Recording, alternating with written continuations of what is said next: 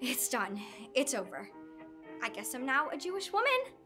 Wait, does that mean I'm the first Jewish woman?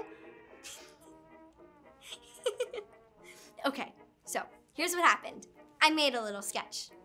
The service took place on the first floor of the SAJ house with the men seated in the front and the women seated in the adjoining room in the back. I had to sit up front with the men, away from Mama and my sisters and my grandmas. Everything happened really quickly.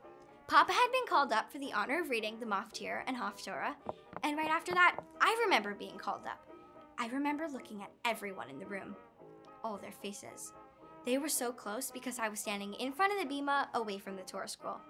I said the blessings, read from my own Humash, the book of Leviticus, in both Hebrew and English, and then the scroll was returned to the ark with song and procession. And then it was over. There was a sermon, but I have no idea what he said. It's all a blur. Okay, I think I have to get back now. We're supposed to have a party soon.